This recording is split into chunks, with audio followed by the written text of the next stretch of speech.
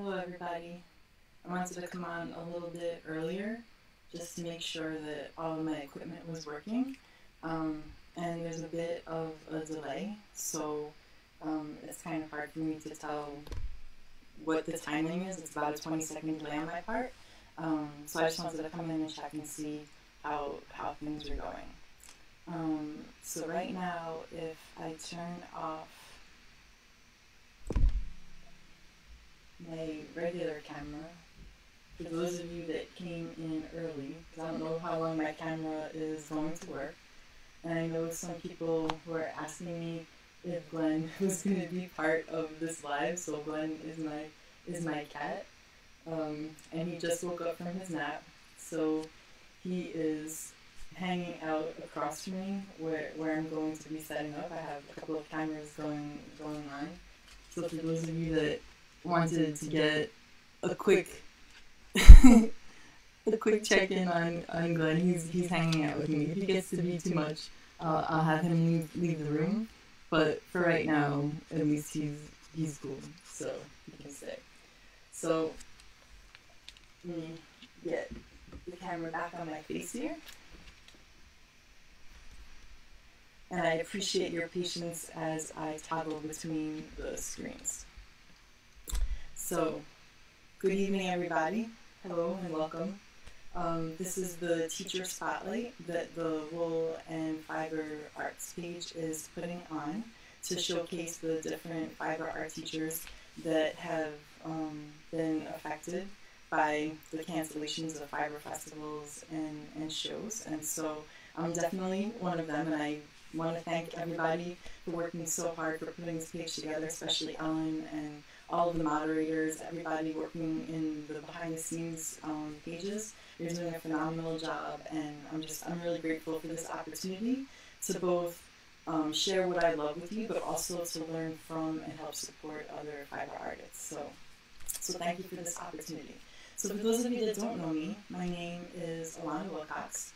And tonight I'm basically going to go down the who, what, where, when, and why about myself. I have a little agenda over here, and I appreciate those of you that have been following along with all the videos that I've been posting in the group, sharing a little bit about spinning, weaving, knitting, the things that I love to do.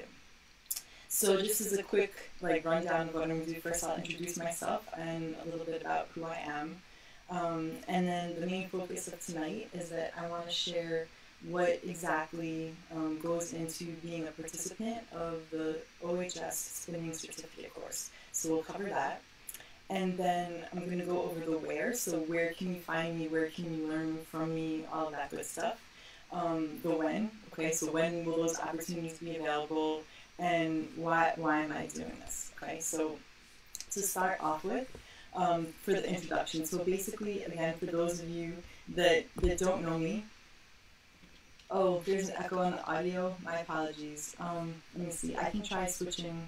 Hang on. I just saw the comments. I can take this off and use the computers. Hopefully that will help. If not, let me know. And hi, Ellen. So just let me know, and I can change the audio back if it's not good, or I can use my teacher voice and project. So basically, who I am. Well, I'm a teacher. Okay, so I'm a high school art teacher, and I've been teaching. I'm going into my 15th year. And so today, I found out on Monday that I had to go in and pack up my classroom for the summer. And it was kind of bittersweet because, I love the interaction of working with students, and the whole online learning bit. I mean, it's good, but for art, it's leaves much to be desired. So that's kind of my day job, if you will. But I'm also a fiber artist. I'm also an author. So for those of you that don't know, I wrote this book here. And when the festival goes live over Memorial Day weekend, I'll go into this book a little bit more. And I can show you some of the garments that I made for it and explain what was the motivation for writing it. So I'm an author. And also, I'm a master spinner. And so I'll explain to you what that means, because it's not a self-proclaimed title. It's actually something that I had to work very hard for. In fact, I had to do 6 years of intensive study to gain that, well, just to get the spinning certificate, and then to become a master spinner was a little bit extra. So yeah, so Christine, it's hard for parents, it's hard for teachers, it's hard for kids, it's hard for everybody, unfortunately. And you know, I think we can focus on the negative stuff about it, but I'm one of those people that really thrives on trying to focus on what I do have control over, you know. And so I'm very fortunate and grateful that we have the internet, that we have this capability where I can have these opportunities to share what I love with you, and you know, for hopefully you to get something from it as well. But for me, I love, that's the why piece, I guess, at the end, but I love sharing what I'm passionate about with other people. Hi, Raven. So this spinning certificate that I'm talking about, right? What exactly is it? Well, when I first started spinning, it was because I wanted to spin my cat's fur. And there was a lady that directed me towards a local spinners guild. And when I went to the guild, they said that they weren't going to spin the cat's fiber for me, instead that they were going to teach me. So this is like over 15 years ago that this happened. And there was a spinner in the group, Carolyn Ravello, and she became a very good friend of mine, and she went to participate in the spinning certificate course thing that I don't know how to describe it at the time, but it was like this school that taught you how to be a good spinner, and it covered everything that has to do with spinning. And she would show us these homework binders, and it would make me salivate, because the idea of spinning and getting better and like having someone give you feedback on it, it was just, I don't know, it was something that really got me excited, right? And so I have my year 1 binder to show with you, and I'll get into that in a minute. But basically over here, I don't know if you can see this lengthy sheet. If you'd like to get more you know, details on it, or a closer up look, I can switch to my phone camera. But basically what it entails is teaching people about fiber, like everything that has to do with fiber, okay? So, and again, sorry for the 20-second delay that I didn't see that the paper wasn't here. Let me see if I can get, okay, so now you can see the other side of the sheet. The joys of technology, right? So hopefully you got to see the other side. But basically what it is, it's these spinners who are very knowledgeable and proficient in, you know, their craft, teaching new people all of the facets of spinning. So you go through the fibers, you know, from wool to, you know, kiviot, like the full gamut. You go through dyeing, natural dyeing, acid dyeing, creative dyeing, technical spinning, twist angle, grist. I'm trying to think, like, you know, it's so much, right? So you go for about 9 days of instruction from like 9 a.m. to 4 p.m. Then you have these homework assignments that you have to mail into your instructors. So you have 9 days of instruction, 9 a.m. to 4 p.m. You get these homework assignments, you go home. Like your mind is just completely, you know, filled and overwhelmed, and it's crazy. And then you have to do these homework assignments, right? And so I'm going to switch my camera so you can see what I'm talking about now. But also, we have Glenn. So for those of you that were asking about my cat, he's still joining us and he's still being cool. But over here are my homework assignments. And you can see this is just like 1 year's worth of homework assignments. So it's pretty intense. Over here, you can see that you have to label and document everything.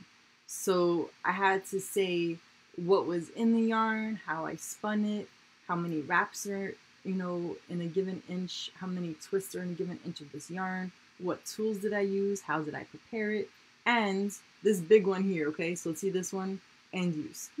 Okay, yep, end use right here. This is the like main thing that I got from taking this course. So hang on, let me switch back. Okay. So that's like the main thing that I got from this course is you need to have a purpose for why you're spinning. And thank you, Mary Lou. I think he's quite adorable too. And the reason for that, if you think about it, right? Like I liken spinning to cooking. And so if you go to the store, you know, or even if you go to a restaurant, you can buy spaghetti with tomato sauce and it's already cooked, right? Like you can go to the store and buy a sweater. It's already made. You don't have to make it. But if you like start to get really intrigued and interested about cooking and spinning, you know, now or yarn or fibers, you want to like start at a certain point and get better, right? So you might start with sauce and then pasta that you cook. Then you might say, okay, I'm going to buy tomatoes and I'm going to make my sauce. And then you might get even, you know, more into it and you might become a farmer and grow your own tomatoes, right? And then now you're like picking specific brands for specific reasons. And so a spinner is the same, you know, like a spinner can go and buy wool that's already dyed and just spin it. They can buy undyed fiber and dye it. They can, you know, go so far as buying a fleece, or they can become a shepherd and now they have a flock of sheep, right? So it's the idea that, you know, you can pick where on this fiber art adventure you want to start your journey.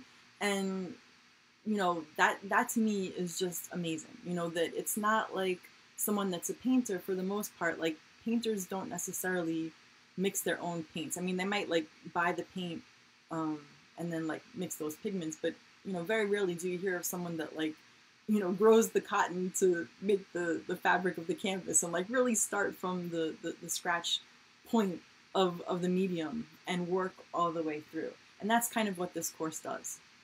So I'll switch back so I can show you some of the assignments. And if you have any questions or if you would like to see more, you know, components of it, just let me know, okay? So give me a second to toggle to a different camera. There we go. Okay. So over here was one of the first year assignments, and you can see I have it so that like year one was the woolen year, and we did acid dyes. So I just got to wait to make sure that my camera is good. If not, I'll move it once I see it come back, because like I said, there's a little bit of a lag.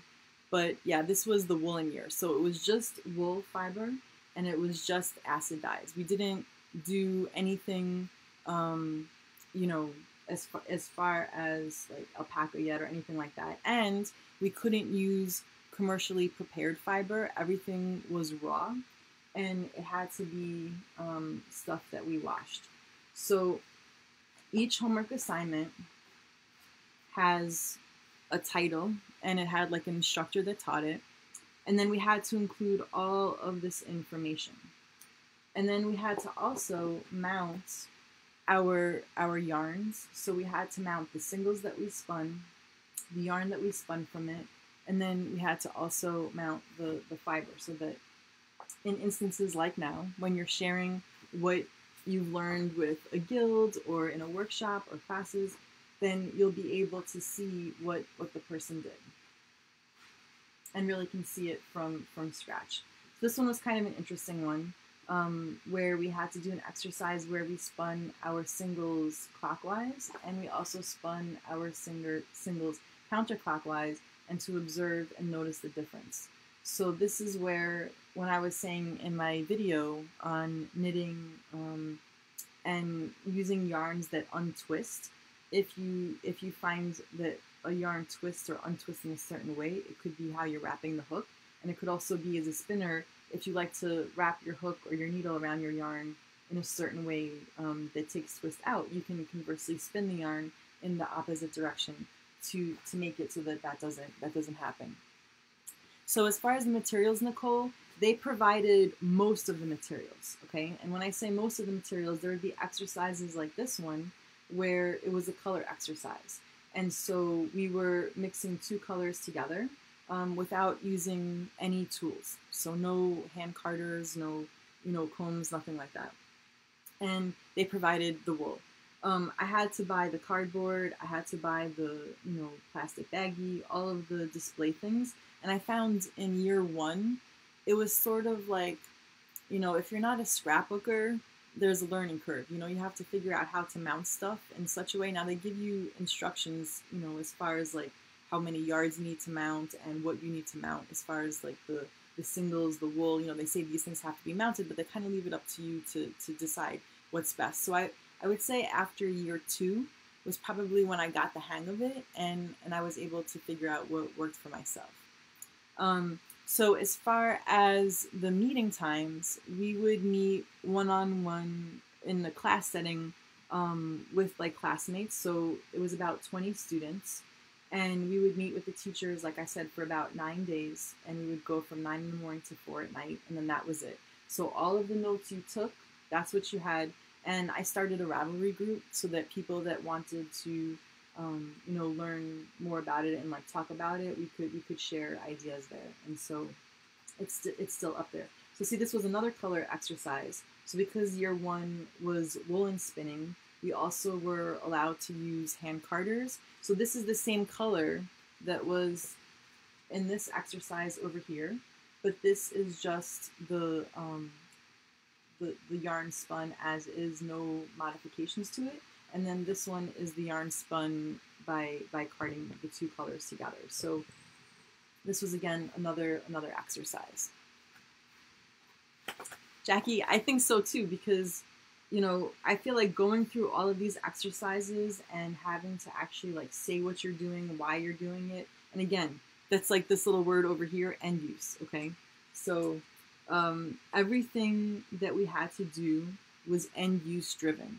And so like I think, sorry, my brain jumps around a bit, but getting back to the tomato sauce analogy, if you know that you want to make tomato sauce, and you want it to taste a certain way, right? Like you're gonna have a lot better of an experience knowing that you want to make spaghetti for dinner and you have a really good recipe to go with it.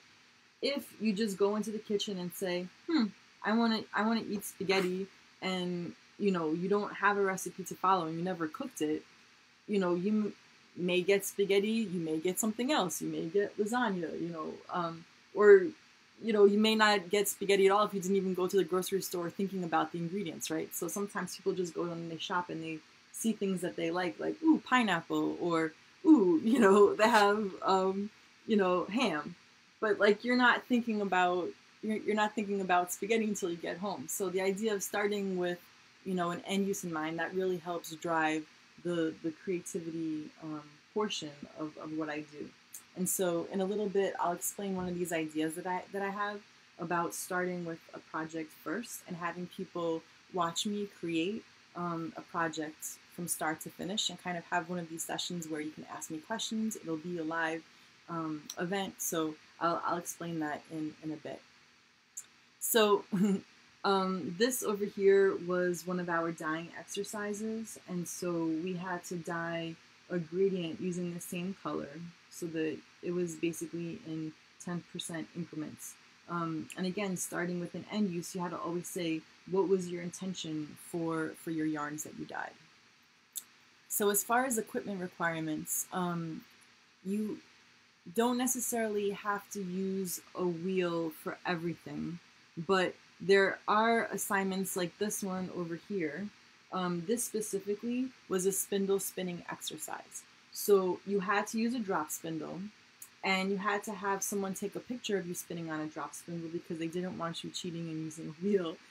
So you had to show proficiency in the tools. Okay, so actually this year they were supposed to do a level 1 course, but because of the virus, the courses are canceled. So I don't know if they're going to start a level 1 next year. It's up in Halliburton at Fleming College, so I'm not really sure how that's going to all go down. However, if there's anything that interests you as far as like what I'm showing you, I can do one-on-one lessons with you and teach you like pretty much everything that I learned. So if there's exercises that you would like to try, I could happily do that. So as far as do you have to have a drum carder? No, you do have to have hand carders, or at least access to them. And you do have to have, some equipment to make the exercises and the yarns you spin possible. Like for combing, you know, you could potentially prepare your fiber in class with what the teacher prepared, but you're so burnt at that point that, you know, you just don't. So you can maybe borrow from a fellow guild member or do something like that. But in general, you know, you're doing these exercises over the course of 6 years. So either people drop out and then they decide that they don't want to do it anymore, or, you know, they get really excited and into it, and then they buy the equipment. So it's kind of expensive for an American because you have to pay for Canadian here. I'm going to switch back over here so we can have a little conversation.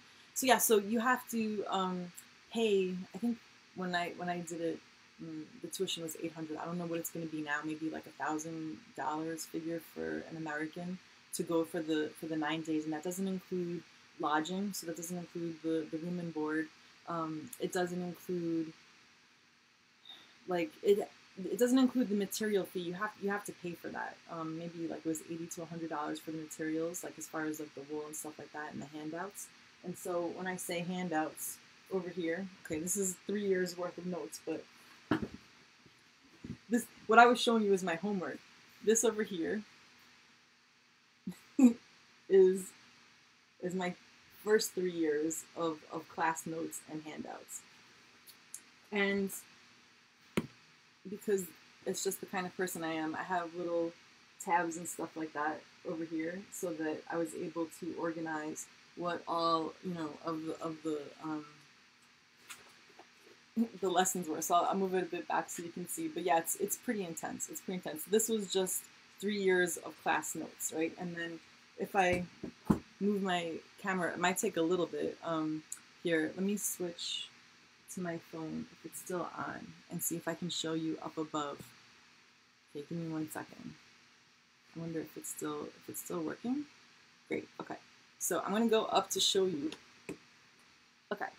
So over here, that's like year 2, year 3, year 4, 5, and 6. Okay, so that up over there are all of my homework assignments. Now, wait, sorry, it was blurry, my bad. It's hard to like be the photographer, the person talking, but you get the idea, right? There's a crap ton of binders. Now, if I bring you over here, and this is what I'm going to get to when I do the vendor sale. Oh wait, over here, it's in this box. So this box here is my in-depth study. So that's what I needed to do in order to become a master spinner. And it's basically all of the samples that are in my book. So like all of these yarn samples that are in my book, those are all from my master spinner, you know, work basically to do my in-depth study. So I can share that. There's more Glenn while I switch the cameras over. But yeah, so it's definitely intense as far as the quantity of work. Now, you know, it's pretty intensive as far as the actual you know, homework assignments, but then they hit you with like this crazy project at the end. Okay. Oh, yeah, Glenn is really cute, you guys, but look at this here. Check this out. Oh. That doesn't look like moth damage. That looks like kitten damage. I don't know, maybe it was moth damage. Who knows? I don't see any casings or anything like that. Nope, that was kitten damage. Oh well. He's cute.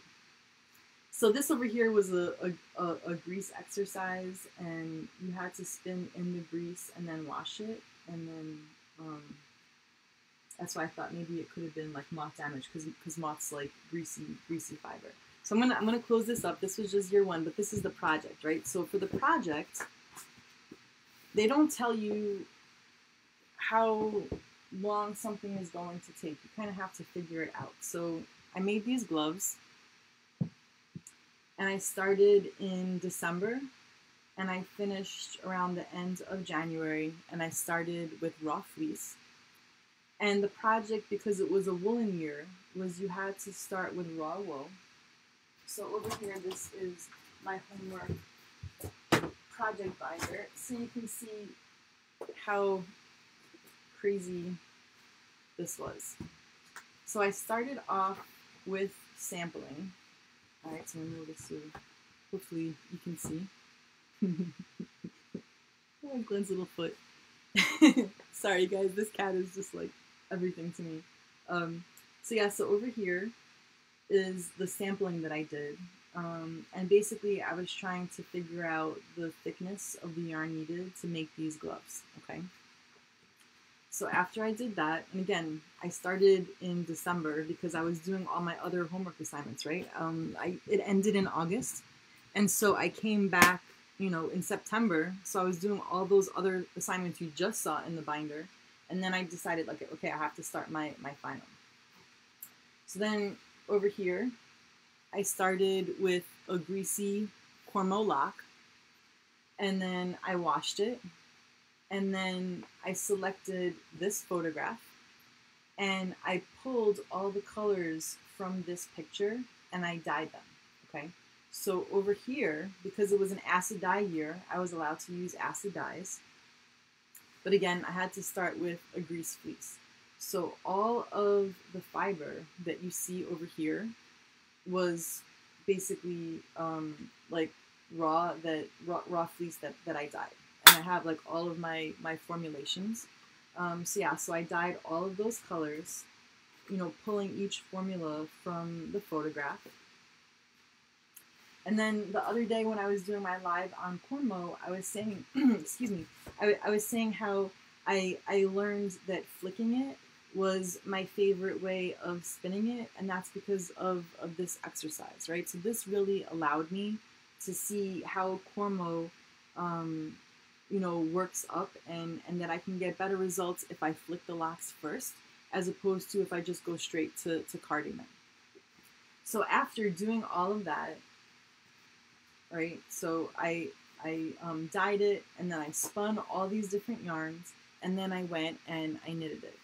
So I could have just done the regular mittens, but I had to go a little bit overboard, and I modified the pattern so it actually has thrums in it, and they're super warm. You know, I've worn them a couple of times, but see, they're starting to pill.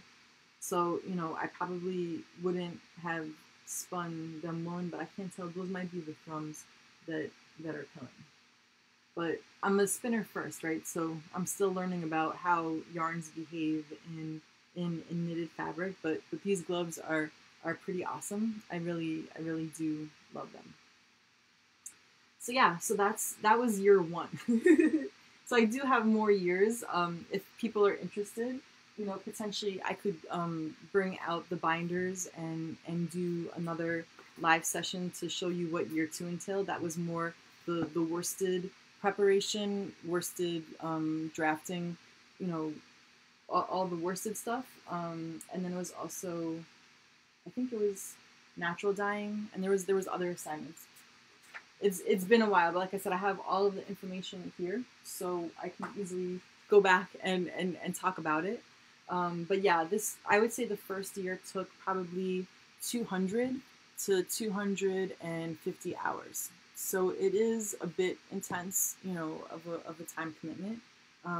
But it's something that I feel was really worthwhile, because while I did go in having gone to festivals and taking workshops and having like a pretty good solid foundation of knowledge about spinning, I feel like having to spin for a project, spinning with intentionality, spinning to specification, spinning and getting assessed on my spinning, more often than not, I had points taken off from my documentation and my presentation, which was a bit frustrating because, you know, you want to get assessed solely on your spinning, but if you're not communicating your ideas, then, you know, that could be problematic, right? So I understood, you know, why that happened, but it was still a bit frustrating because, you know, you're getting graded on something that it's like what you're passionate about, you know, and what you're doing for fun, but now it's becoming work almost, you know, but it's a good kind of work because now you're being held to a really high standard to become better.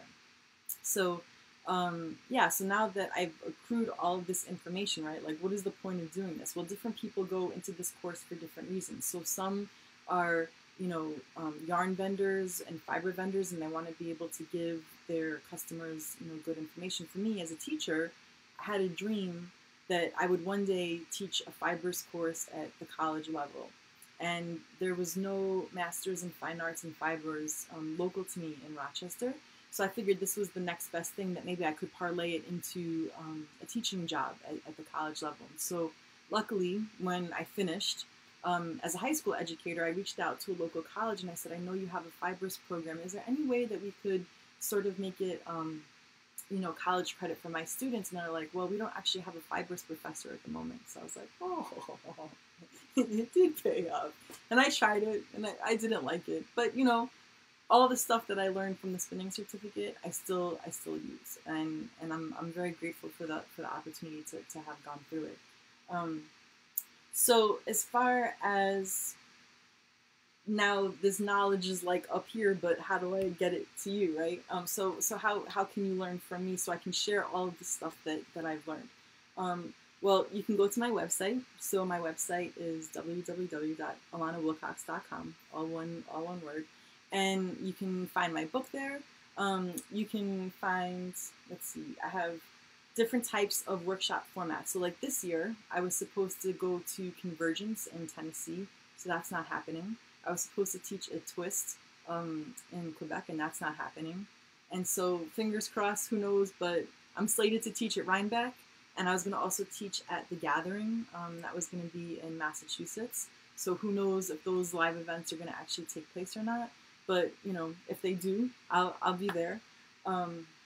And you can also go on my website, and I have a couple of online workshops that are pretty much like self-paced ones, so you can go at your own pace. I can also do one-on-one lessons, so if there is a topic of interest to you, whether it's fiber preparation or like spinning techniques, things like that, those are things I can do lessons for. But one thing that I'm really excited about, I'm trying to think how can I get that interactive experience, kind of like what we're having now, where I can see people's comments and we can go back and forth and just have this really organic learning experience. So I kind of brainstormed this idea. And so I don't know if it's going to be the final name, but I thought maybe asking a few people to call it Ask Alana About ... And so what I kind of envisioned was having a series of sessions. So if you think of watching Bob Ross paint, for example, right? What if you're watching him, but you could also ask him questions like, hey Bob, what does that brush do? Or, what happens when you mix those colors together? So something similar to that, where I would pick a project and I'm going to go through it from beginning to end. And I want to set it up in a way where you can watch me through the whole creation process. So you can see how I think about designing and picking a project even before I get to the spinning stage. How do I even decide what it is that I want to do, and what are some resources I use to put that all together? And then to have another session about actually diving into the materials, right? So, how do I approach dyeing for a project? How do I approach selecting the best fiber for a project? So to have a session on that.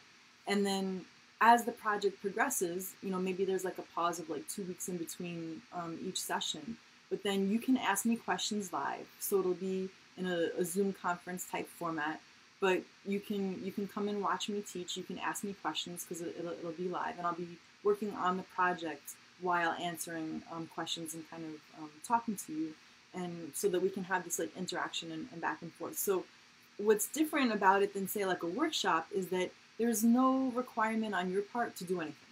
So if you just want to watch me, you can.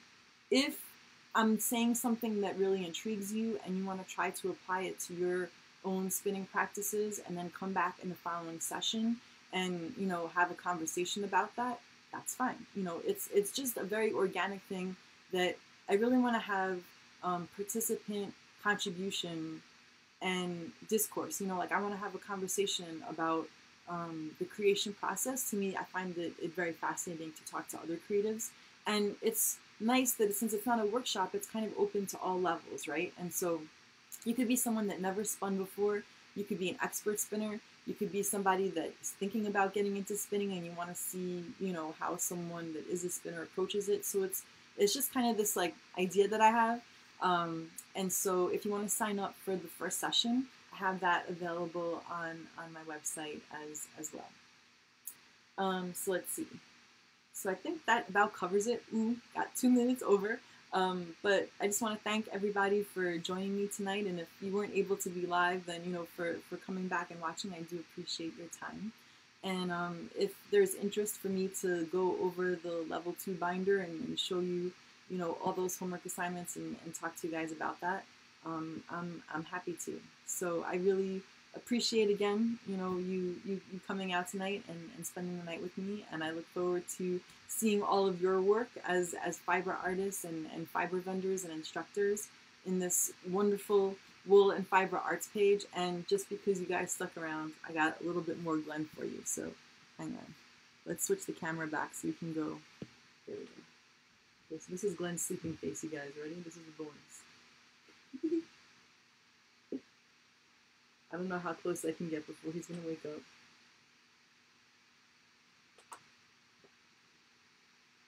But there he is. The man, the myth, the legend, right? So there's my little assistant.